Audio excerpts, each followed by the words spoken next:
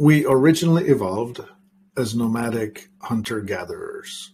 The hunter-gatherer is the person who finds the bulrushes and the berries and so on. And they don't store food. They simply find food where they find it and they consume it on the spot.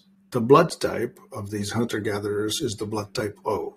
They are the ultimate in being able to eat proteins because they hunted, and berries. What they stored was pemmican, which was a blend of dried blueberries with bear fat or something like that. High fat, some berries mixture. Anyway, agriculture was introduced, fertile valleys between Euphrates and Tigris rivers 6,000 years ago or thereabouts. And it only got going in a big way sometime in the days of the Roman Empire. That's the western side of things. On the eastern side of things in China, they have definitely cultivated rice and have been storing energy in that way for a few thousand years. So with the evolution of agriculture, we have found a way to store energy in the form of carbohydrate, a starch.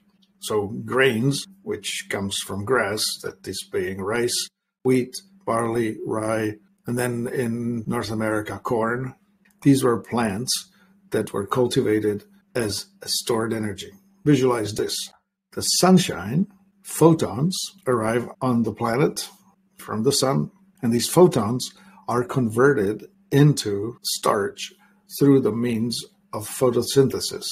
So you're taking carbon dioxide from the atmosphere and sunlight, and you're storing them into this hydrocarbon starch. Now, a starch, chemically, is a string of glucose.